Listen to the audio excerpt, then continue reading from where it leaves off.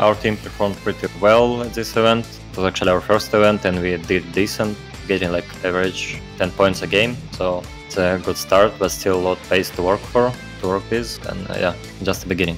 I'd say team chemistry and like team fights going pretty decent.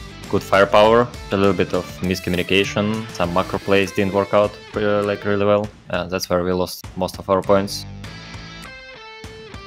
I think mostly the communication and just, I don't know, playing more and more with the teammates. It's giving you more opportunities like inside the game and more confidence.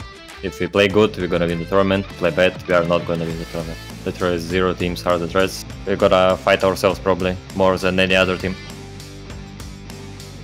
Who will win? I have no clue. I cannot look into the future, but we'll try our best, that's for sure. Basically just one step forward to like my dream winning global event.